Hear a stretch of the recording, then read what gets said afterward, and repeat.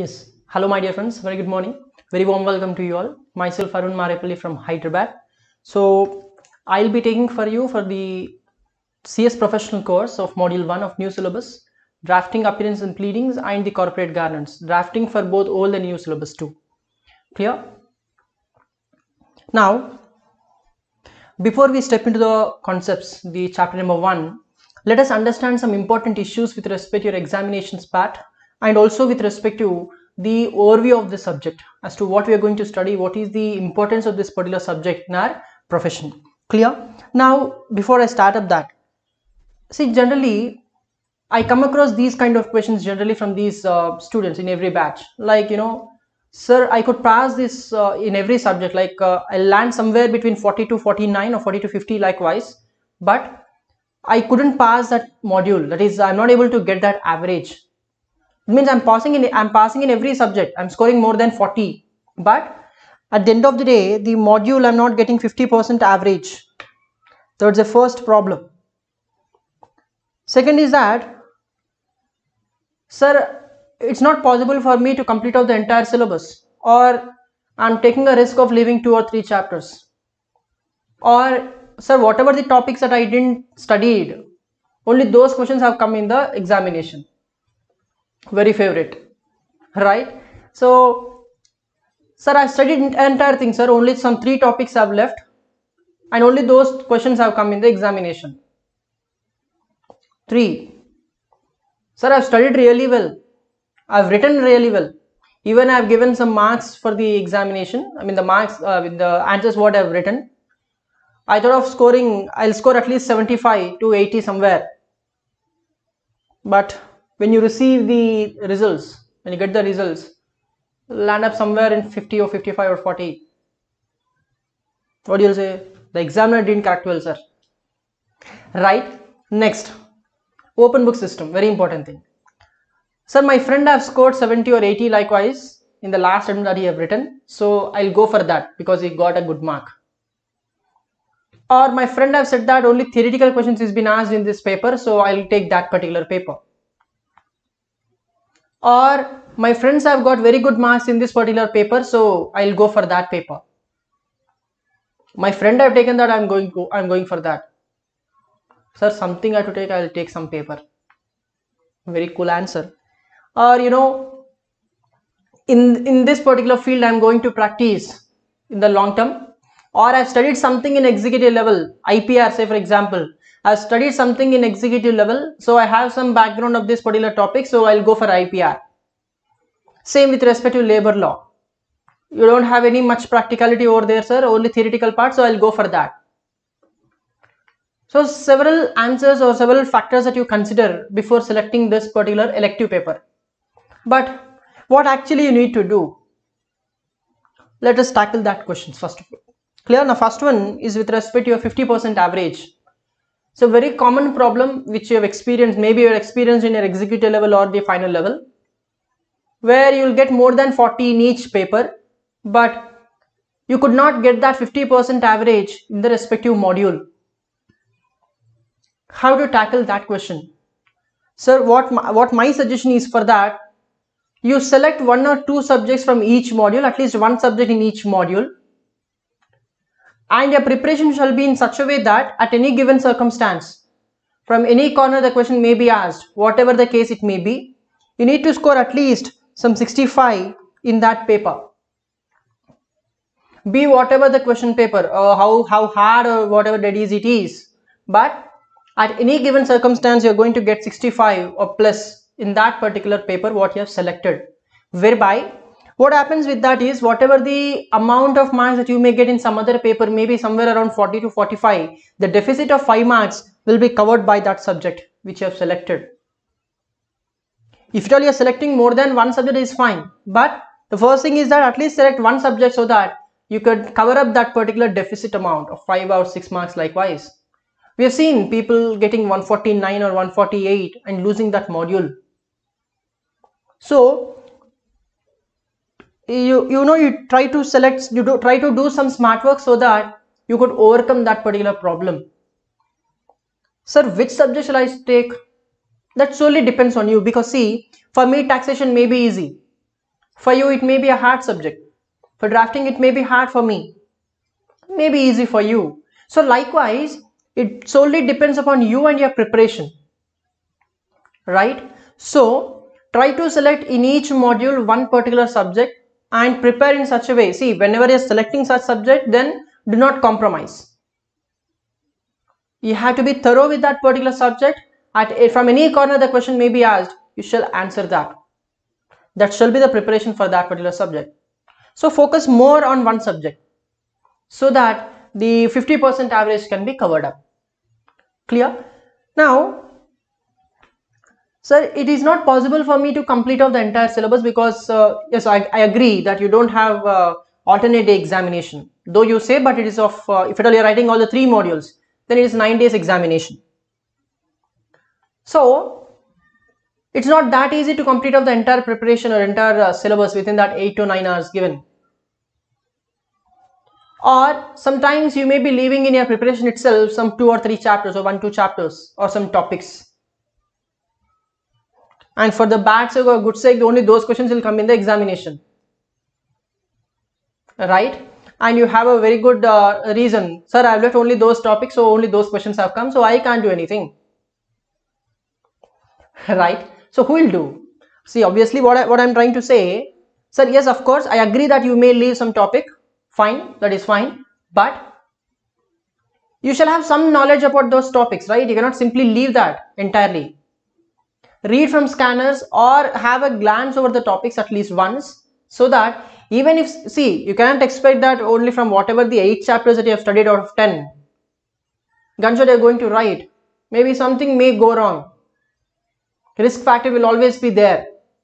So don't take 100% risk of that two chapters what you have left. Have some glance over the topic so that if some question comes, you can write something over that particular answer. Something over here is only relevant material, I mean relevant context. Not, writing biographies and what you write in your degree examination. I'm not talking about those things. I'm not talking about filling up papers here. Quality wise, you can write 1 or 2 points so that you'll get at least 1 or 2 marks. So for 1 mark, 2 marks, you want me to read entire thing. The importance of 1 mark, 2 mark, 1 or 2 marks you'll get when you get 149 or 148 marks. Ask those people who have got that. So what I'm trying to say is, yes, you may leave that. Yes, I agree. Sometimes some factors will be there, time factor or whatever it is. You could not complete out the entire syllabus, but at least read from the scanner or previous question papers, or as a whole try to understand the syllabus, the context what it is. So at least you can write something about that answer. You can try to attempt that. Instead of getting 0, it is better to get 1 mark, right? So likewise you can do. And when you've left these two chapters and you're only having a glance over these, then the remaining 8 chapters have to be perfect again. See, again you cannot say from that 8 chapters again you left some topics. Then you're taking the risk automatically, because you already taken a risk of leaving 2 chapters. Now from the remaining chapters again you are leaving some topics, then it is not acceptable. Clear, everyone? So yes, you may leave sometimes. Of course, I'm not suggesting you to leave the topics, of course. Yes, if at all you are leaving, then do not leave likewise. Have some glance over the topics, then move on. Clear? And coming to the elective paper, if I've discussed all these public talks or getting marks from your friends, or your friend have taken some paper, so you're going to take that. See, what I suggest is, without looking into the context and the paper, you cannot select that elective paper, because it is not that easy. See how taxation is hard for you, or some other papers, same like your open book only. It's not that easy. Do not think that, so you can take the material, how many materials you want, you can take the material to the examination and see and write the exam. No, it's not that easy. Rather, it's more tougher than the other papers, because the examiner is not expecting from you to write as it is what is being given in the material. Or sometimes for a 4 mark question, you can find 3-4 pages answer in your ICSI material. 4 mark. Now, so for 4 mark, you're going to write 3 pages answer there. It will take almost 1 hour. Yes or no? It will take almost 1 hour to write that 3 pages answer. And for 1 hour, you are going to get 4 mark. And likewise, maybe some 5 questions have been asked. Where is the time now? 3 hours, only have 3, you will write 3 answers, that is 12 marks. Then what you do? So it is not expected from you to write as it is what is been given in the ICSA material. And you do not write the paragraphs and paragraphs in the examination here again. It's less like a normal paper. The only thing is that you're going to interpret the answers and write over there. People generally say, sir, I'll study at least once during my preparation. I'll study at least 1 hour daily so that I can complete off, because it's only, I'm going to see and write the answer, so I'll just have a novel reading. But at least, surely I'm going to study at least once before the examination. What will be the reality? Sir, I couldn't find any time for the remaining papers where we need to understand or by heart and write the examination. How can you expect me to read that material where I'm going to see and write? Right? So, obviously you're now going to study it. When you're going to study on the day of examination, that means at the most 3 hours or 4 hours. Again your mindset will say, yeah, anyway I'm going to open the material and write. So what is the thing to study there? No. Very, very wrong thing that you're doing there. Sir, what I feel is, copying is more harder than writing on our own, because copying takes more time. Because you don't have a continuous flow. And you don't have a ready-made answer over there. If at all you have studied, you have a ready-made answer in your mind at least, and you can write that in a continuous flow. But in this elective paper, you're going to read the entire material, 3-4 pages, extract from that pages what are those points you need to write, then write the answer. Searching itself takes more time. Searching itself takes more time. Then where is the time to write again?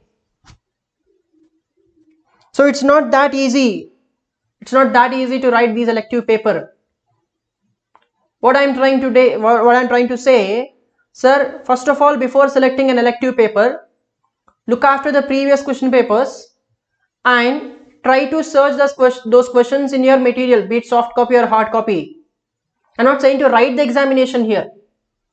Just try to search out those questions in the paper, in the material, and get to know whether you could able to search that or not. And you'll get to know what type of questions he's been asking. It may be a practical one, or it may be a practical, or it may be a normal paper, theoretical part. But if you say 3-4 question papers, 3-4 attempts, then you can come to a conclusion as to, yes, this paper is fine for me. Then select that paper. Maybe your friend may have got some less marks in that, but you may be comfortable with that subject. Right. So, apart from that, what the other thing that you can do, yes, of course, you need to study on a daily basis, but it shall not be a novel reading. But from whatever the topic that you are studying, extract those points that are important and that ought to be written in the examination. Likewise, say for example, you have 3-4 pages answer. Right? Now, say for example, if that question comes in the examination, then you shall have a ready-made answer. Now you prepare that ready-made answer for you.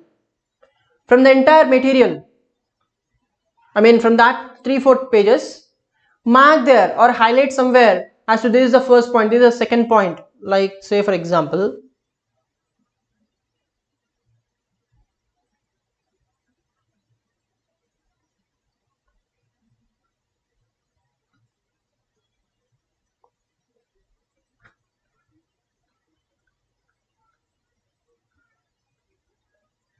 now say this concept have appeared in the examination, a particular concept.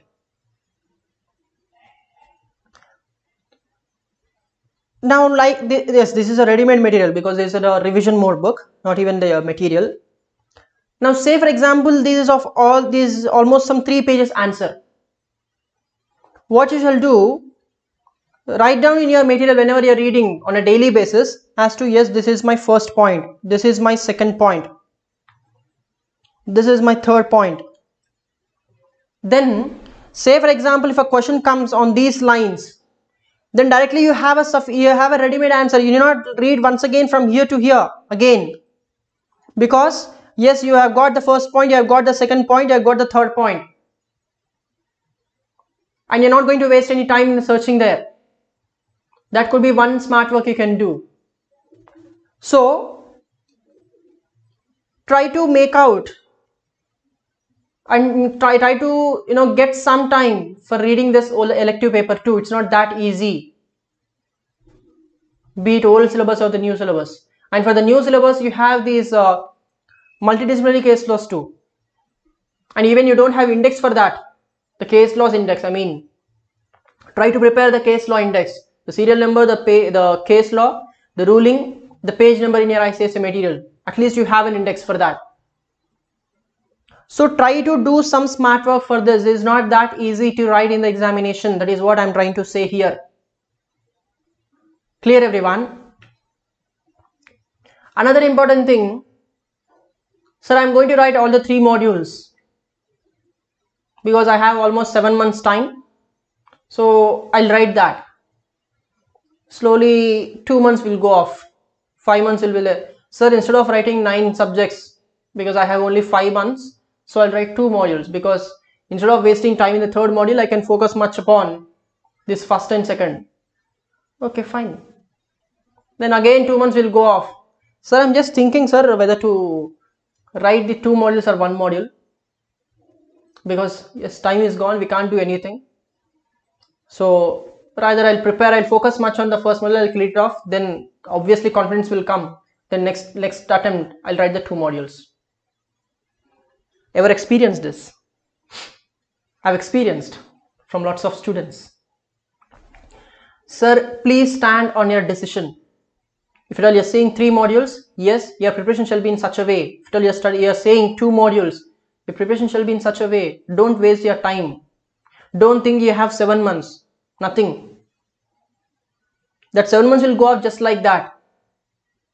Clear? So whatever the class that you're attending, not only this class, whatever the class it may be, please study on a daily basis such that you can have an access to your faculty, respective faculty. You can ask your questions, whatever you have, or whatever the case may be. See, what do you mean by attending these classes? It's not just not understanding the things. On the day of conclusion, at least you shall get some 70% syllabus in your mind at least. That is what the intent of attending the classes there, whatever the class it may be it drafting or some other paper. You shall be on par with your faculty. That is what you meant by attending the classes. If at all you have attended the classes now, after 1 month you are opening the material, or after 2 months you are opening the material, this is as good as your self-study. What is there to study now? So try to make some time, try to invest some time on a daily basis, and try to finish off whatever you have studied on the day, the topics or the concepts in your respective class. Clear, everyone? Sir, we got bored of listening all these things. Yes, of course, but this is my duty to say you, because this self-motivation is more matters rather than rather than some person giving you motivation. Now you will think that yes, I need to study this at any cost, but in the evening or maybe in the tomorrow, again the same thing. We have got so much time. So self-motivation is what matters here. So try to make out, finished off as soon as possible. After that, no one is there to question you. So you can enjoy. Clear, everyone? So we'll step into the subject now. Drafting, appearances and pleadings.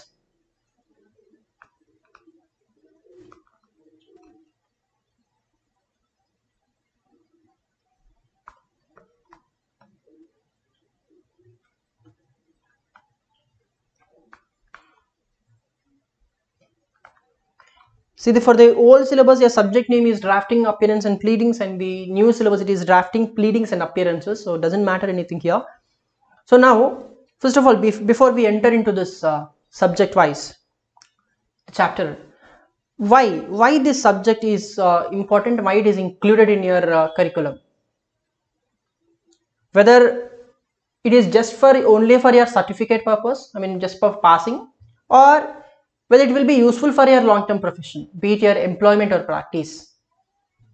In what manner this subject is going to be helpful for you, whether in your profession, whether this drafting subject has any play,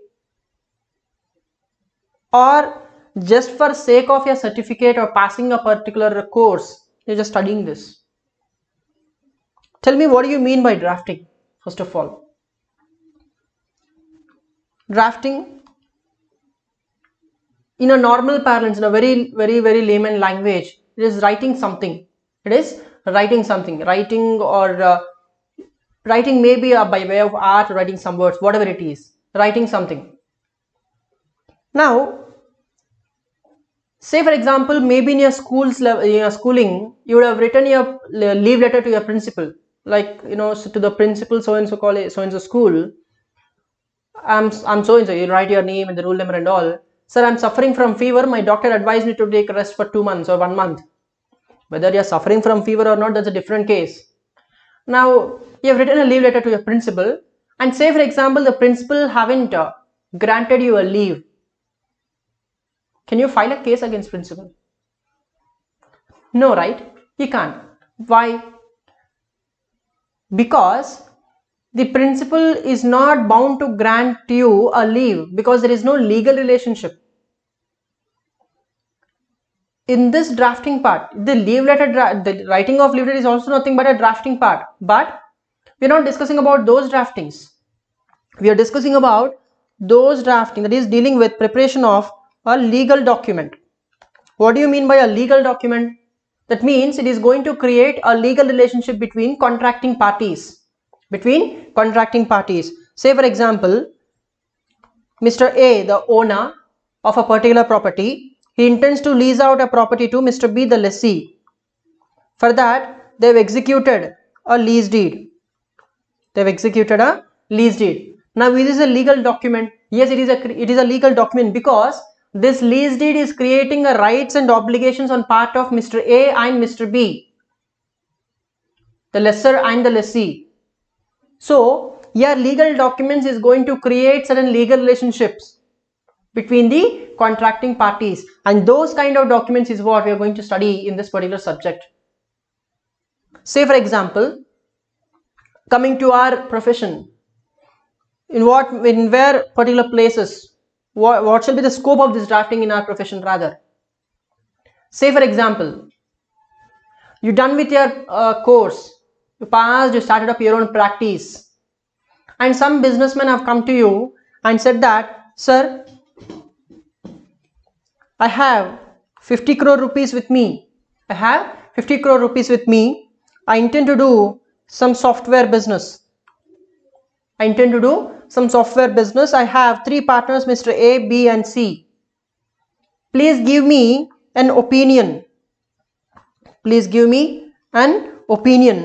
As to what type of entity shall I opt for. Shall I go for the partnership form or LLP or a company? If company, whether it's a private company or a public company.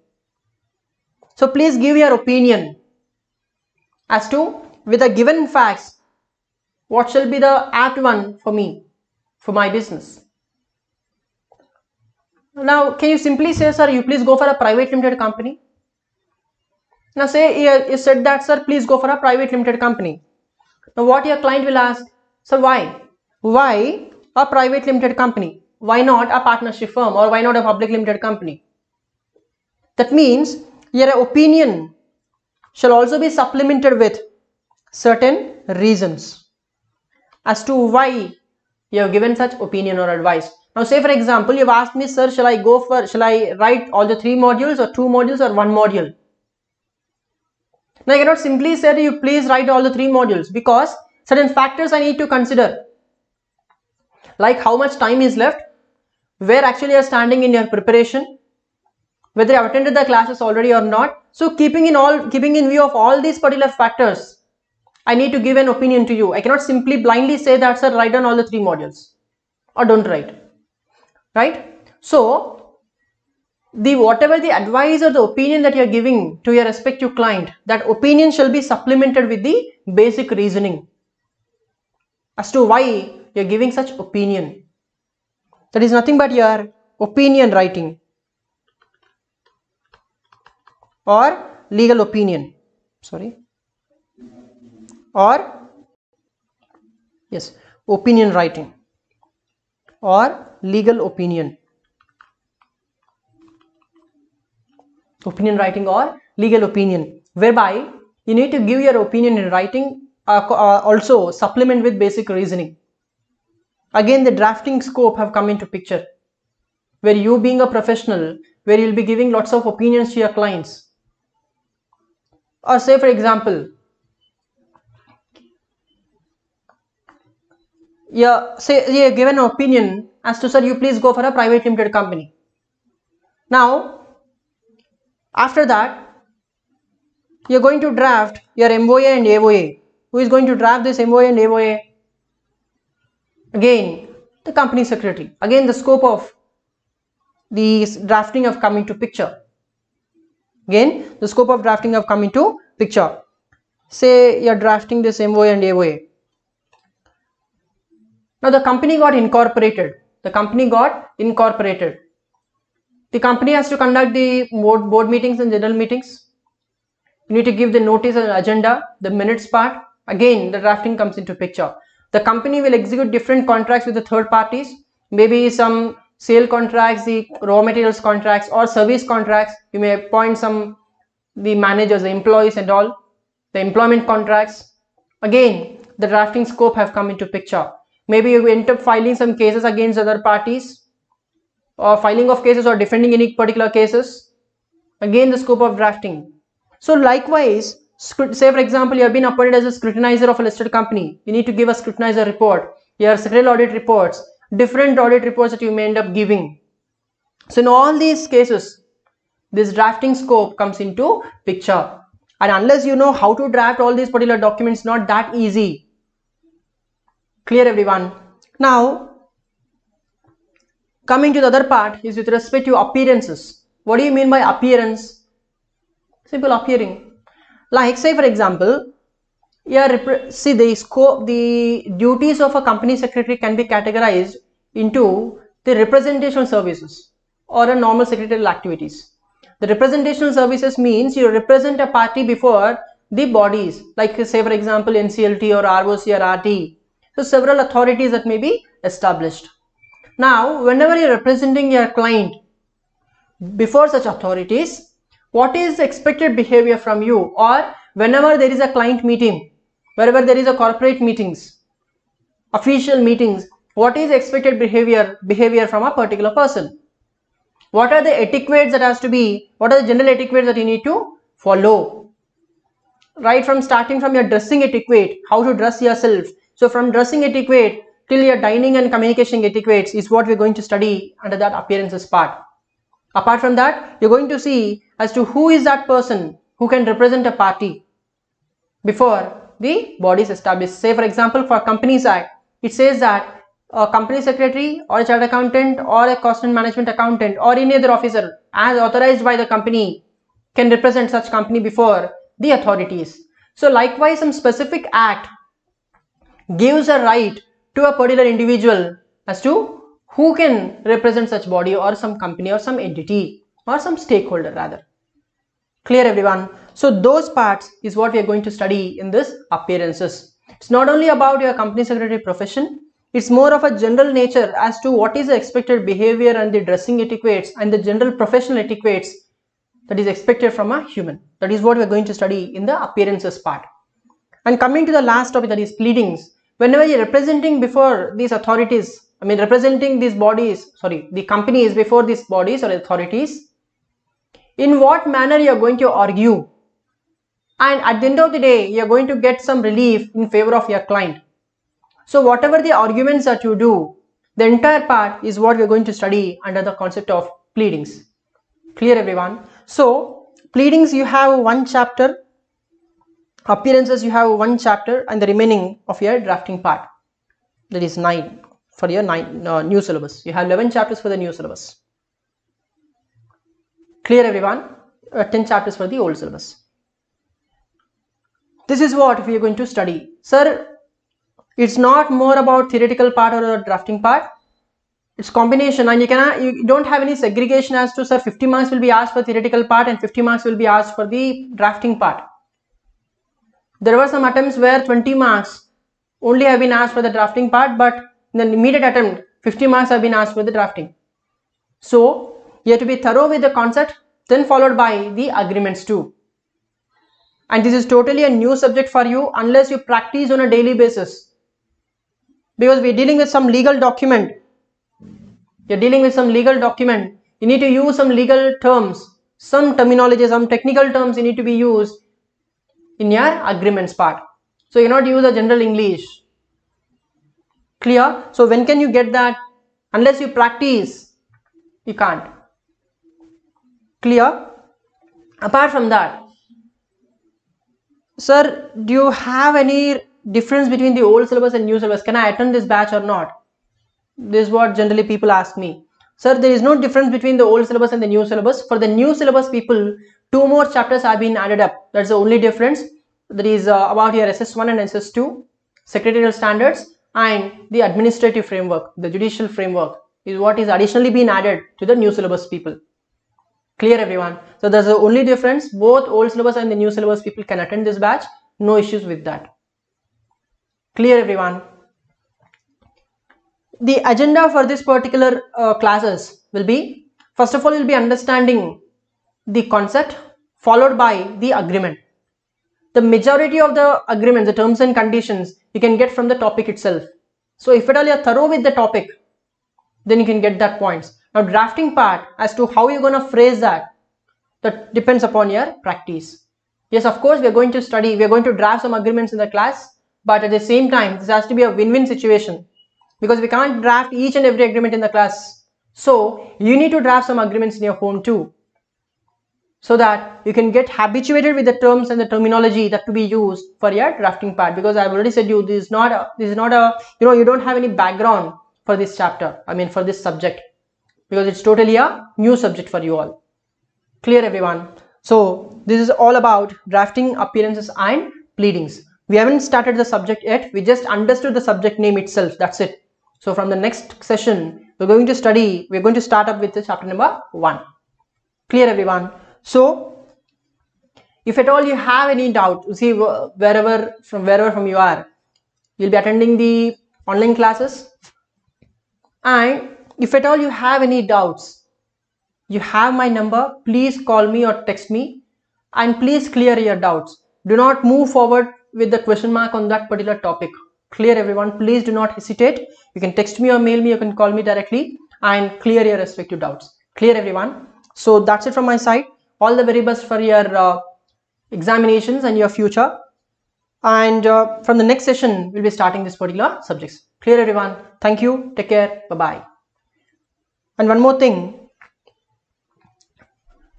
whether with respect to the postponement of examinations and all, yes, this has been hard 6-7 months. We didn't expect that this was coming, the COVID and all.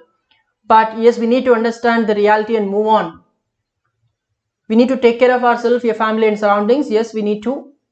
But at the same time, do not go with the speculations about your examinations and all. Please be ready with your examinations, and be whatever let the ISSI takes its decision. But yourself, you need to be ready for the examination as scheduled. Clear everyone? Take care of yourself. Follow all the instructions whatever we have got, and by taking care of your health, which is more important than your examinations and all, which is more important. So take care of your health and start off your preparation. Clear? All the very best. Take care. Bye bye.